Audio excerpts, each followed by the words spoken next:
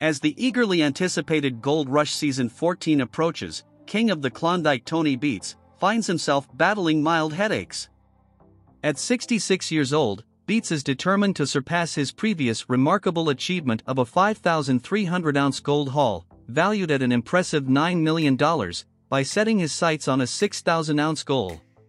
Securing access to his cherished claims along the Indian River, Beets encounters unexpected challenges when one of his children decides not to return for the season.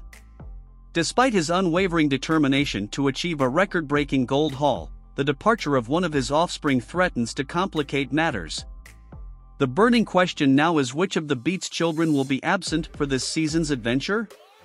Since becoming a fixture on Gold Rush, Tony Beets has enlisted his family to partake in his mining legacy. Over the years, this industry titan has amassed a fortune through his successes. Beyond the monetary gains, he's fostered a deep familial connection that has the potential to endure for generations, provided his children opt to continue their careers in mining. Tony and his spouse, Minnie, have 3 children who actively contribute to their mining endeavors: Kevin, Mike, and Monica. However, when one of his offspring declines to return for the upcoming season, Tony encounters unexpected challenges in his pursuit of a record-breaking gold haul. The identity of the absent child remains uncertain. Monica just had a baby, but she had no problem having the baby on the claim during the first year. Tony even fashioned a small prison cell to ensure the baby's safety while Monica continued her work. Nevertheless, it's unclear whether she pursued other ventures.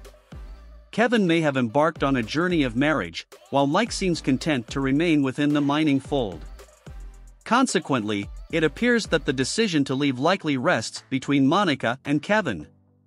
Given the circumstances, it is reasonable to speculate that Monica Beets may be the one who won't return for this season, as Kevin's expertise as a mechanic plays a crucial role in the Beets family's mining machinery.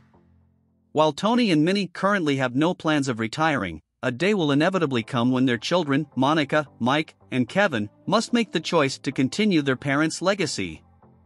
The couple maintains a simple yet profound stance: they wholeheartedly support their children in whatever career paths they choose, as long as it brings them happiness.